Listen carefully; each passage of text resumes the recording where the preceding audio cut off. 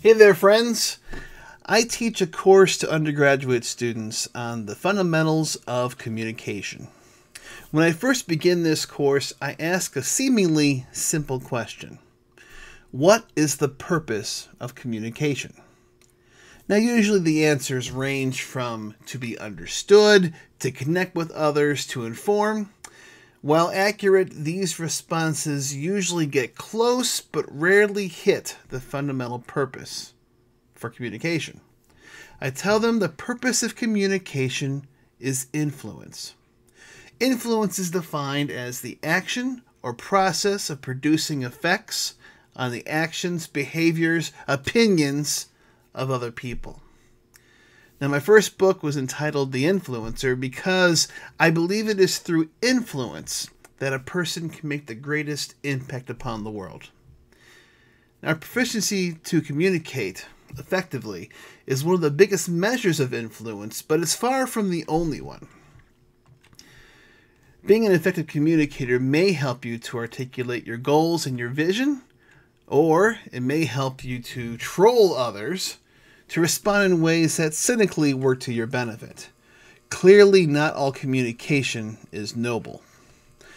So apart from communication, there's also issues of character, of values, determination, your vision, among a whole host of other ideas that impact your ability to influence.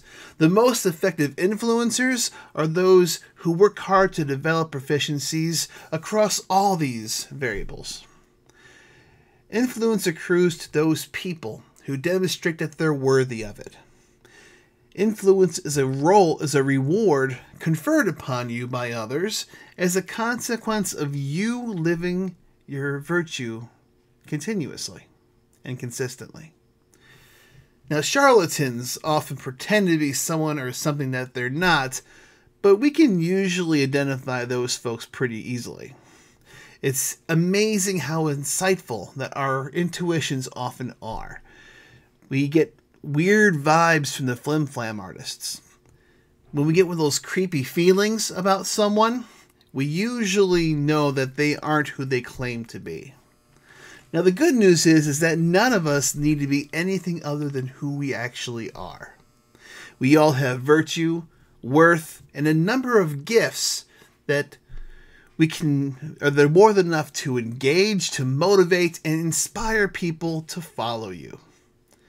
Be the best you. When you're comfortable doing that, you'll be influential. That's all for today, folks. Thank you very much, and we'll see you next time. Take care.